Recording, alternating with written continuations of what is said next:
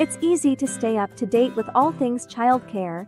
Simply click the subscribe and hit the bell icon so that you never miss a video. How to keep toddler in bed, 5 cool tips. Children are naturally attached to the comfort of being around their parents. The security and warmth of a parent are cherished, but this disrupts their alone time together for most parents. Sometimes parents need their private moments and conversations without their toddler's presence, which usually occurs while the child stays asleep. Parents who have successfully mastered the strategy to keep a toddler in bed after falling asleep enjoy the most. In contrast, other parents go through site searches, wondering what they are doing wrong. At the stage of moving from being a new baby in a crib to sleeping in a big kid bed, toddlers are fond of getting out of bed at night and wandering into their parents' room. With their newfound freedom of movement at night, they will continue to do the same thing and desire to spend more time with their parents. Certain things must be done if you want to stop this habit. Should a toddler fall asleep in their bed? Some little kids are not ready to transition to a toddler bed, although the majority transition between the ages of 1.5 and 3.5 years. It can be scary thinking about how dangerous it can be if your toddler climbs out of their crib. Don't rush to buy a new bed the first time it happens. Allowing your toddler to sleep in your bed while you lie next to them is not hard, but it shouldn't be. They limit your sleep, and sometimes you might nod off early, which reduces your productivity.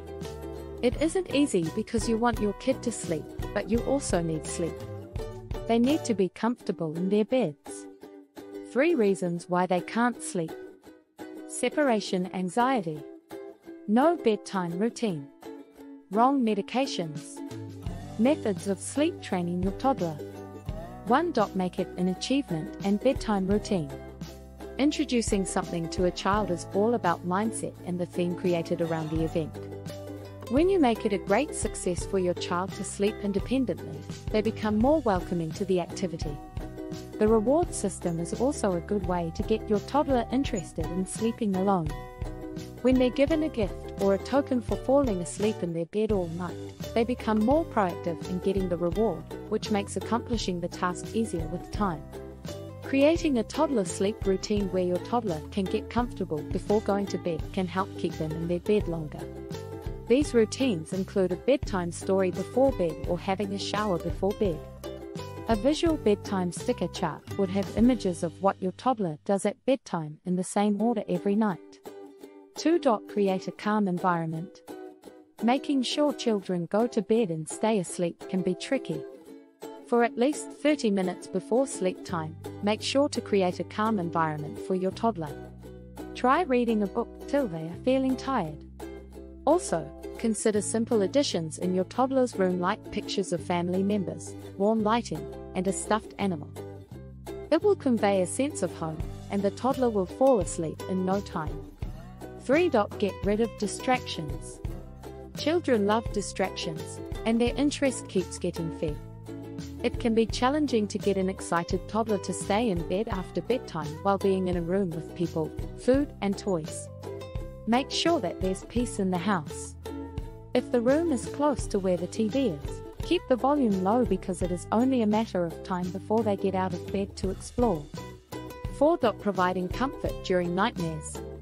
If a child wakes while having night terrors and runs to sleep in your bed overnight, then it's okay to provide a haven for them under your covers.